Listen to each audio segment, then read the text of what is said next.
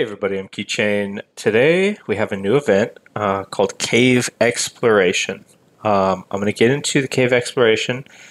There's also a new special ant and a new insect that are part of the event rewards for this event. I'm going to cover the cost of these, go over their abilities, what they do, why they're special, and some other kind of cool things I've seen about this event.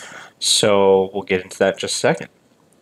Now, before I get started, just wanted to do a quick shout out to the Amazon App Store. If you guys are in a region that uses the Amazon App Store, I highly suggest you check it out. It'll save you money. Okay, so yesterday at Reset, signing in, we've got this new event, this cave exploration. And when you check it out, there are dice, and you unlock dice by getting activity, and then the other way that you could get some dice were purchasing packs and with diamonds. So I bought the two dice with diamonds, and I bought a $5 pack. So it's not bad, and so far I like it. It's kind of fun to roll the dice and hope for things, and then you get points as you pass things. So like this one here that's glowing, you'll get those 100 points if you land on it, or if you pass it, you'll get those points. The other unique thing about this event, the thing that I really like, and the thing that I wanted to bring attention to, out on the map, they've got these spiders, and they've linked a bunch of them for me so that I can rally these. So these spiders, when you rally them, they don't cost stamina. And that is great because, let me show you in a second, I'm going to rally these four. The reason that's great is because they give like 200,000 resources for each spider. So each spider is going to give 200,000 resources and some creature remains. And it doesn't cost stamina. So that's win-win all around. It's like you just have to participate in these. Okay, that one's already being rallied. So actually let me look at one of these now so I can show you. So the first 2 times you fight these each day, you're going to gain a tertiary egg, 20 spores, one of these packs. So if it's your first 2 spiders, you can, pick the resource pack, and then 20 hours of speed ups, and then the additional 6 times the hunt bonus, so you can kill 8 a day. You're going to gain this cave exploration lucky chest, which gives you one of these 100,000 honeydew, sand, or wet soil, which are valuable. And then you get this selector pack, so you can actually choose which of the resources that you're low on and get that resource. So you can get 100,000 sand, 150,000 soil, or 250,000 of the plant or the meat, which is great. I love these packs. I love selecting the resources that I need at the moment because I'm always balancing them and killing different creatures to kind of get what I'm low on and gathering to get what I'm low on. So that's great. These are spawning all over the map. So check those out. And if you see a rally for those, join it because you're going to get free rewards. Okay, going back into the event. So there's the limited packs that you can buy each day, and you can see that it goes all the way up. You can get 56 dice for $100, but it's not just the dice, okay? Because when you do this, you're also gaining 2 insect eggs. So if you bought this $100 pack, you're getting 56 dice, and you're getting the insects. Or if you're after more dice and less of the other stuff, this pack here for $50, you're getting 40 dice for $50, but you can buy it 10 times. So for $100, you can get 80 dice instead of 56 dice. So if you are a spender, you can decide what you actually need if you're spending at that level. And I'm going to buy one of these packs to do some dice and do some math. Now, getting into the rewards from this event. Oh, and let me show you where I'm at so far. So I've spent $15 so far on dice, and I've got 357 points. So I'll spend a little bit more in a minute and show you guys with 40 dice what we can get. It's, I'm guessing, going to be very expensive to unlock these new the new insect and the new ant, because I mean, why wouldn't it be? Looking at the rewards here, they've got this, anniversary feast fragment skin. 6,000 points for a skin. That's not my style, but some of you might like that. You can also spend to get these fragment packs of some higher level ants, and you get 20 fragments for that. So you would need 10 of these, which is 6,000.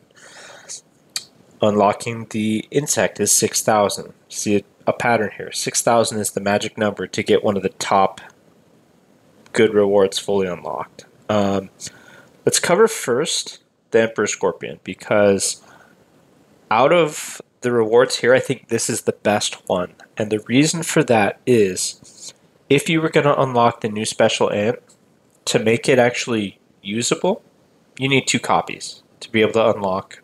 You need to be able to unlock the colony leader ability to even be able to use the ant compared to the others. So to unlock the ghost ant and make it actually usable, you need 12,000. Quite expensive. So going into the Emperor Scorpion, the thing that's better about this is it's got a higher attack for the carriers. So carrier ant, attack, defense, march speed, 80 combat speed. It's got a unique new feature on here called controlled resistance. So when you get this to 8-star, it adds a resistance for your carrier ants to be controlled by special abilities of enemy special ants. So being silenced, being stunned, being manipulated in that way. And they put out a mail for this. So let me check that system mail. So from the Ant Studio, here's where they talk about it a little bit. So this Emperor Scorpion, in here, we'll cover it from here. You get extra health, special ant attack skill when leading carrier ants, plus 50%, and defense when leading carrier ants, plus 70%. So this Scorpion makes it so that you really, really want all of your team to be special ants. So they really are pushing for all marches to be one type. And this, things like this are really going to do it. Okay, so I mean, it's really good. I like that new Scorpion, and I'm not thinking that I'll be able to afford getting it, but we'll see what happens when I spend the 50 and do 40 rolls. If I get like 500 points for that, not worth it. If I get 1,000 points or like 1,500 points, we'll see. Okay, covering the Ghost Ant. Looking at this ability, so the first one is your march speed, or your march capacity, and the 6th ability is your colony leader march capacity, right? So those are standard. This is the one that makes this ant really amazing. And people probably don't think too much about what's actually happening in the fights, and the CC. CC is crowd control.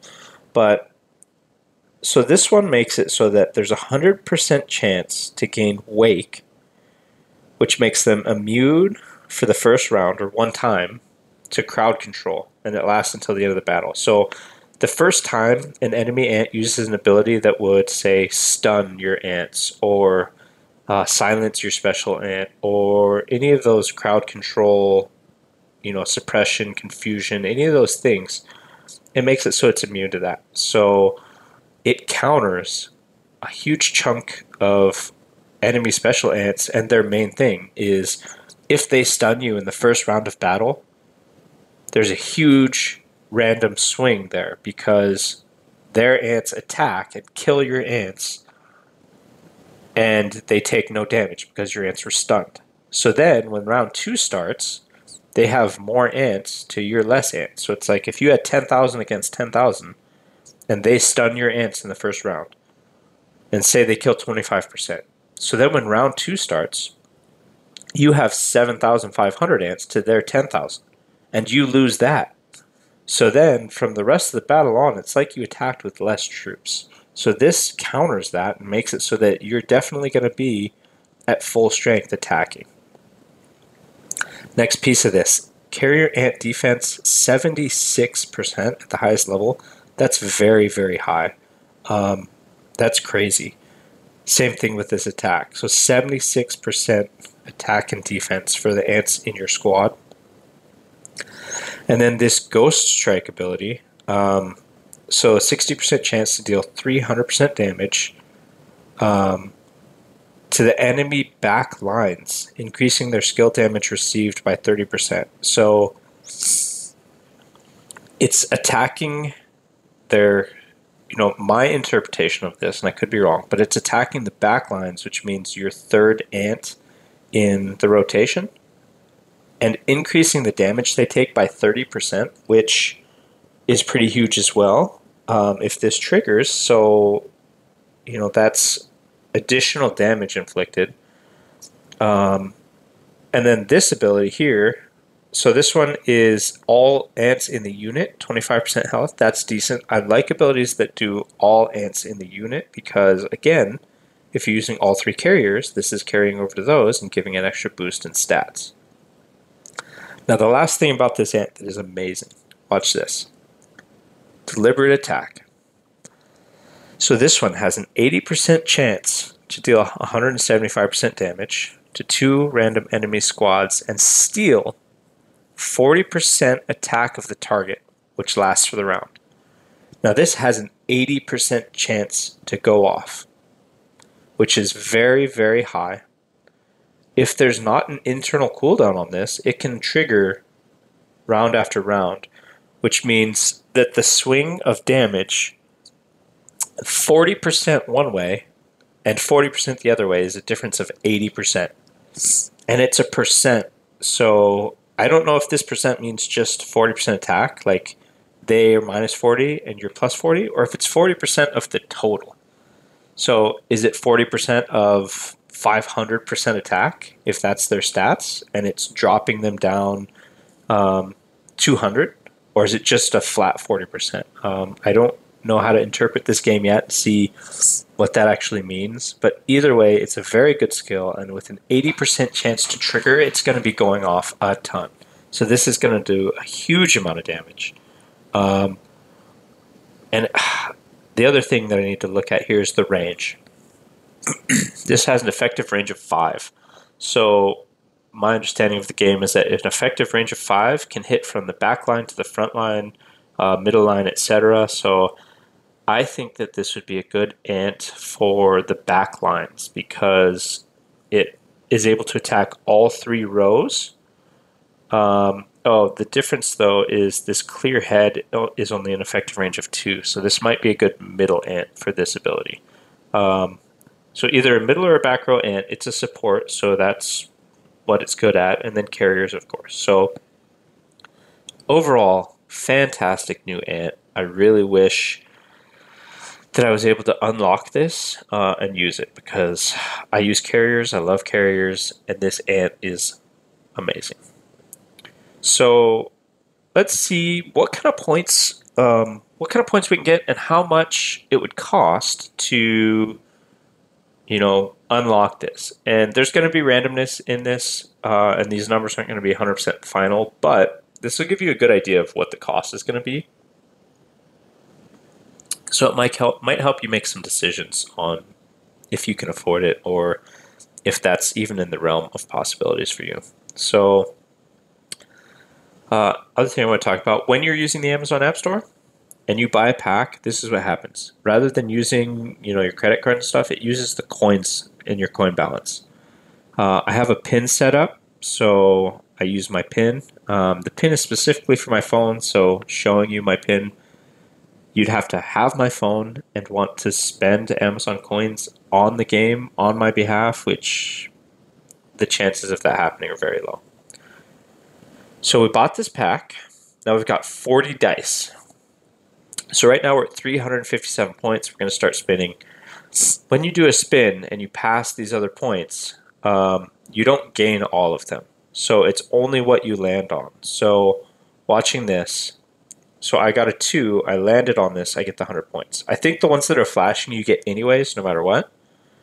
But landing on that, I gained 2 points.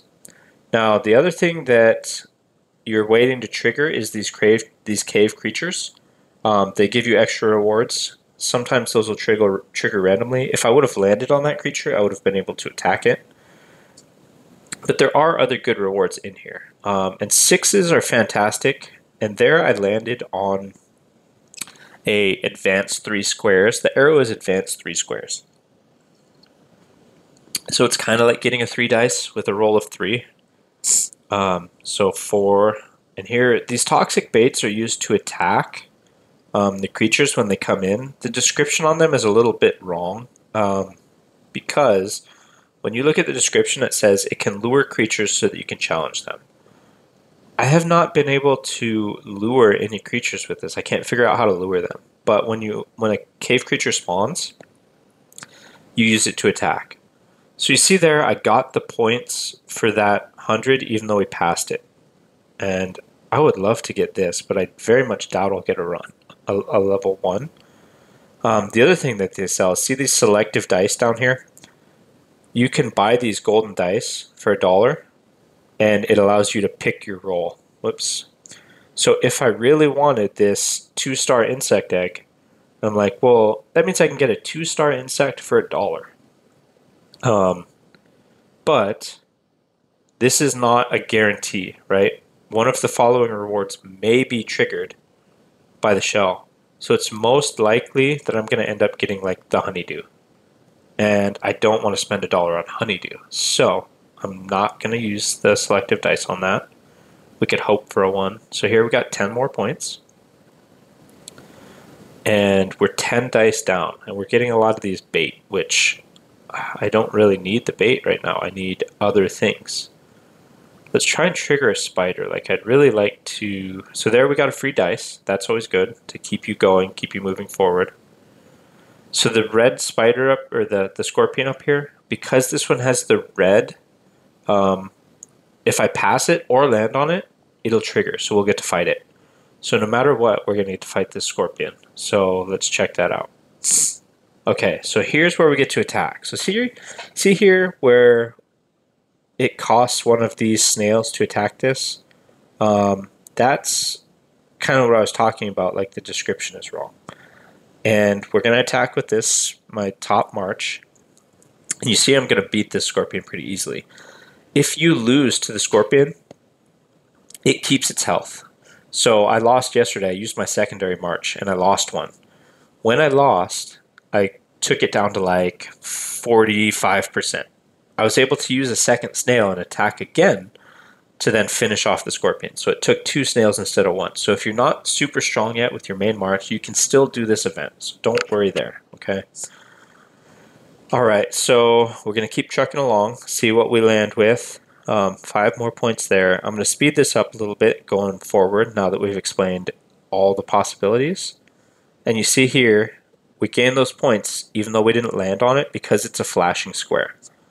I think the thing that would have made this event more free-to-play friendly or more achievable is everything you pass, you get, like all the points you pass. If you actually get them, that would have been great. So here, I mean, a 1 would be nice, another creature to fight. But any big rolls are actually good because we want to fight creatures. We want to pass those guaranteed 100 points. And we want to do, you know, all of that stuff. So here, this one is, again, we'll fight it. It doesn't cost any stamina, gain some rewards. And I think we get some extra points when we kill those as well. So here's another 100 points that we'll get. A 6, that's great. Ooh, and the 3, so that was basically an effective roll of 9, which is fantastic. So here, a 1 would be okay, but 3 is good. 100 spores, I like it. I would really love to land on one of these spiders. But a 6 is great. I'm not going to complain about a 6. We get to attack another and kill the scorpion, gain some more rewards. So we're down to 7 dice. We're about to run out of dice, and then we can do some quick math. So we had, what did I have, 350 points roughly before. So, oh man, like, it's expensive. It's quite expensive. I don't think, honestly, for a lot of people, that this is a realistic thing to chase after. So, okay. So we bought 40 dice for $50. And with 40 dice, we got 900 points. So, if you were going to buy the pack just for dice and not gain much else, is you're only going for dice. Geez, like, let's see, 900 points would be, you need to buy the pack 7 times. No, 6 times. 6 times 9, 4,500. No, 7 times would be 50, 100, 8 times. And hope for a little bit extra RNG. So at least 8 times. So you need $400 to unlock and achieve the Emperor Scorpion, the Castle Skin, or the Ghost Ant. Unless they start giving away dice in other events, my recommendation is don't chase this. I don't think it's worth it. Anytime they put events like this, where there's a new thing, these are whale events. These events are for the big spenders. They put these out, the big spenders can get them first, and then in a month or two, they will add it to the hatching pool, or they'll make it cheaper. Like maybe this event comes back in 2 months, and the Emperor Scorpion and the Ghost Ant are now 3,000 points instead, or 2,000 points instead. And then it's like, okay, you can spend $100 or $200 to get these ants or the scorpion, but maybe they're exclusive and they never come back. When that happens, I'm not typically happy with the game.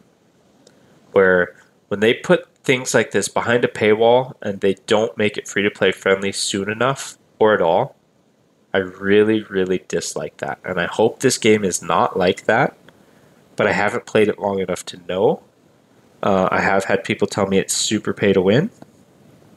You know, for myself, the things that I'm buying and the things that I'm doing to compete so far, it doesn't seem that bad. But there are plenty of times where I think I'm doing good, my special ant march is great, and then I come up against someone that has like 2.5 times my stats and just insane amount of stuff. I'm like, okay, like I remember where I'm at, and I'm never going to be one of those big massive spenders, and I have to be okay with that, or this is not the type of game for me. So keep that in mind.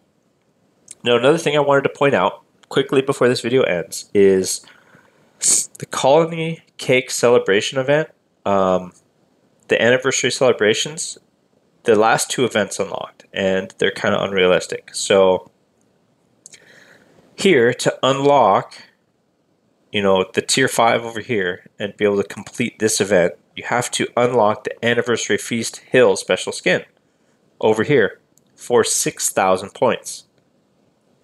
All right, so to get 2 of these little packs and 1 of these exotic shells, you have to spend $400. And then the last one is to unlock the Emperor Scorpion to again gain an exotic shell and 2 anniversary chests. You need to spend another $400 on top of purchasing these anniversary limited time packs, which you need 8 of. So at least, I think I did the math on these, at least $600. So if you want to unlock, or if you see somebody with this sweet blessing fragments chat bubble, they've spent at least $1,000 in this game, which is absolutely insane. And that's not just in the game, that's on this event where the rewards are terrible. So if you see this chat bubble, beware of the person that you're talking to, because you don't want to mouth off to them. You don't want them mad at you, because they are clearly spending a lot in this game, and they will very clearly wreck your castle or your anthill. So, okay, I think that's it for this event and the things that I wanted to cover. Remember to hit the like and subscribe, and I will see you in the next video.